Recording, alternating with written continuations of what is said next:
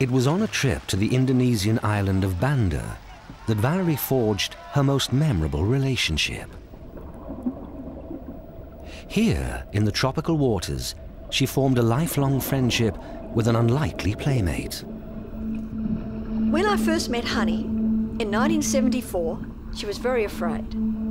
I just saw this big white eel with black spots. I'd never seen a white eel with black spots. I knew nothing about them. And she was on a little bommy, a little piece of coral on the sand, and I swam over and I spoke to her, and she just hid.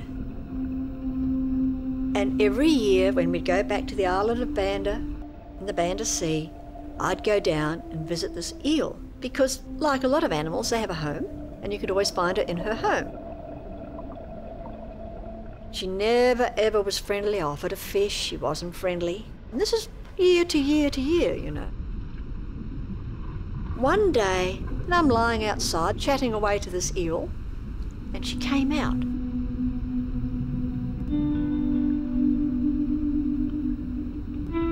She didn't just come out. She swam around me, she swam between my legs, she nuzzled my face, and I thought, this is amazing.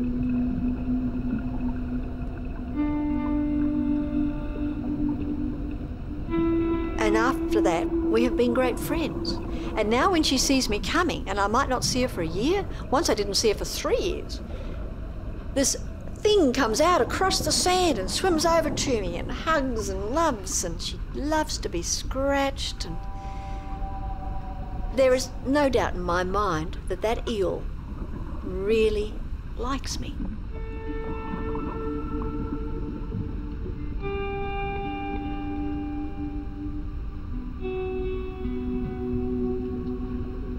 One of the nobles of Banda has said that nobody is to touch that eel, so she has the protection of the king.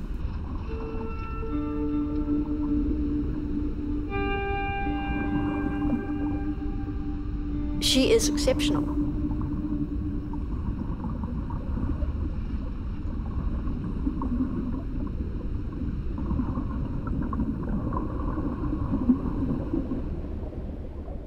Valerie's unusual and intimate relationships with marine animals developed into the trademark for Ron's films.